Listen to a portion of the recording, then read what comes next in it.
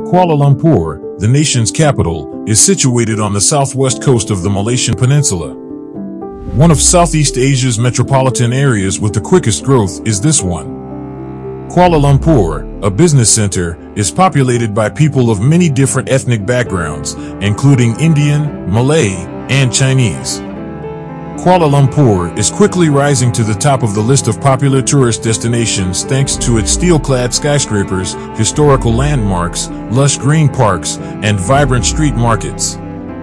Let's learn some fascinating information about Kuala Lumpur.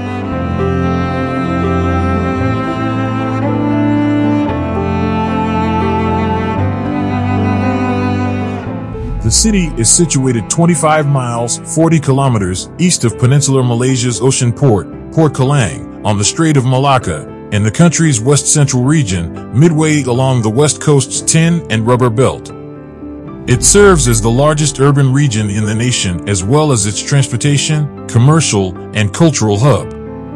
Kuala Lumpur was named a municipality in 1972. And this organization, together with other regions of the neighboring Selangor state, became a federal territory in 1974.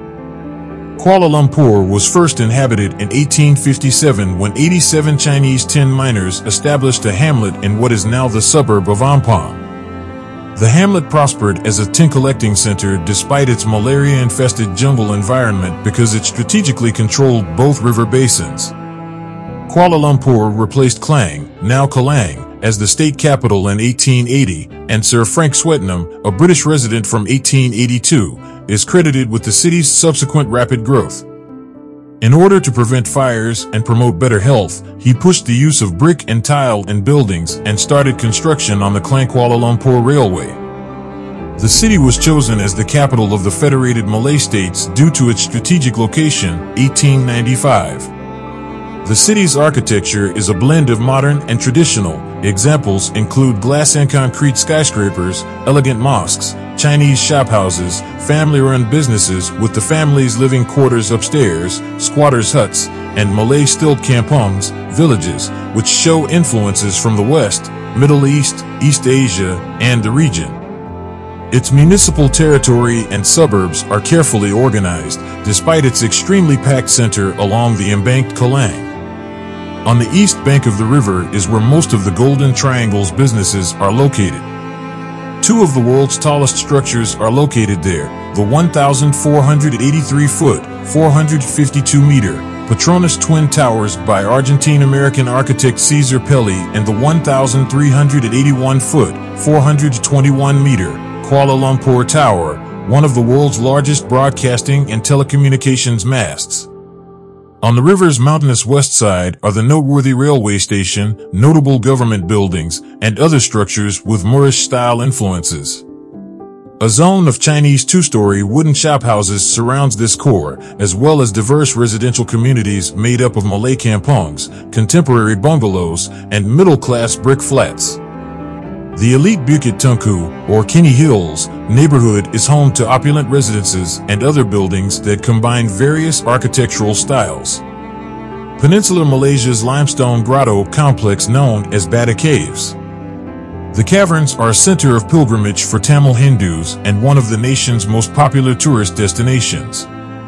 They are situated 7 miles, 13 kilometers, north of Kuala Lumpur, the Malaysian capital, and are called for the neighboring Sungai Batu, Bata River. Prior to the 1878 discovery of the caves by the American naturalist William Temple Hornaday, only locals were aware of their presence. A temple was erected inside the caves in 1891 by K. Thaipusam Pillai, a prominent member of the Tamil Hindu community in Malaya, as the area was then known. According to legend, he was inspired by how the cave opening resembles the point of the veil, or spear, that the deity Murugan usually carries.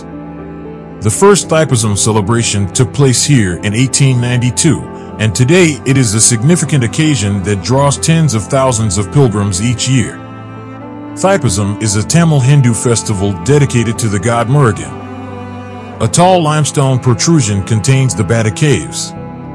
Near the bottom of a staircase with 272 steps is a massive Murugan statue made of reinforced concrete that is 140 feet, 42.7 meters, tall and covered in gold paint. Visitors frequently encounter aggressively begging macaques as they ascend the stairs. The largest cave, also known as Cathedral Cave or Temple Cave, has an entrance at the top of the stairs. The largest temple on the grounds is located inside.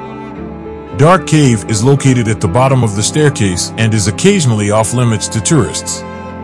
Still more caverns are located near the bottom of the stairs. A statue of Hanuman, the monkey god and protagonist of the Indian epic poem Ramayana, stands at the entrance to the Ramayana cave. Dioramas of moments from the epic line the interior of the cave. More statues and paintings can be found at the Cave Villa, which comprises Art Gallery Cave and Museum Cave. Among the tallest structures in the world are the Petronas Twin Towers, a pair of skyscraper office buildings in Kuala Lumpur, Malaysia. The Twin Towers, designed by American architect Caesar Pelli, were finished in 1998 and were constructed to house the headquarters of Petronas, the national petroleum company of Malaysia. Each tower has the same design, an 8-lobed circular building with 88 stories of usable area, a pyramid-shaped pinnacle, and a thin steel spire atop. The combined height of the two structures totals 1,483 feet, 451.9 meters, including 242 feet, 73.6 meters, for the pinnacle and spire. Each structure is supported by 16 enormous columns that run the length of its perimeter. Rather than being built of structural steel, these columns and the rest of the frame are made of high-strength, steel-reinforced concrete. The outside sheathing is made of stainless steel and glass. The 41st and 42nd stories of each tower are connected by a skybridge that is 2 stories high. The 110-story Sears, now Willis, Tower in Chicago, which had previously held the title, was surpassed by the Petronas Twin Towers in 1996 once the spires had been affixed to the structures, and each had thus attained its full height. However, despite the fact that the Sears Tower's top was more than 200 feet, 60 meters, higher than the Twin Towers, the spires on the tower's pinnacles were seen as essential components of the overall architectural design. See researchers note, building heights.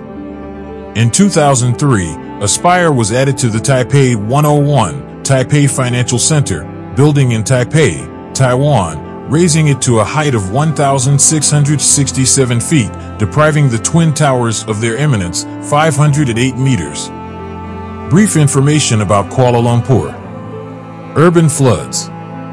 You might not be aware of this, but Kuala Lumpur floods during the rainy season or when there are periods of intense precipitation. Because the city is located next to the Gombak and Klang rivers, flooding occurs frequently. Since flooding occurs frequently in this area, residents are accustomed to it and are generally ready for it when a significant downpour occurs. Visitors are warned against visiting Kuala Lumpur during times of intense rain since they won't be able to adequately take in the city's natural splendor. The Style Hub.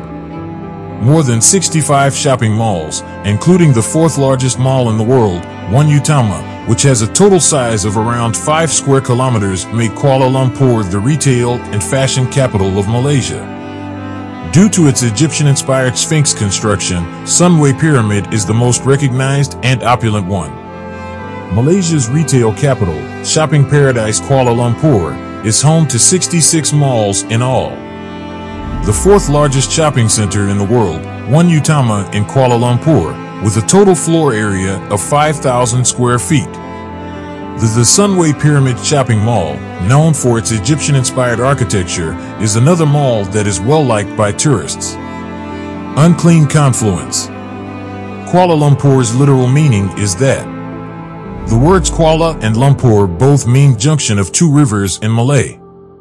Kuala means muddy.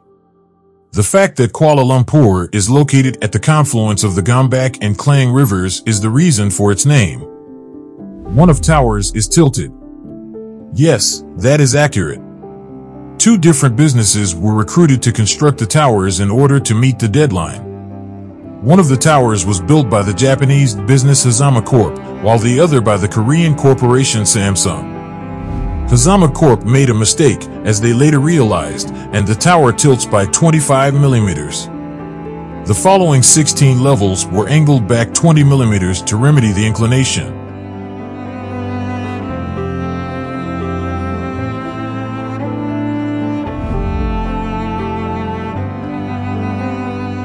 This is all for today. Don't forget to subscribe and click the bell icon for more videos.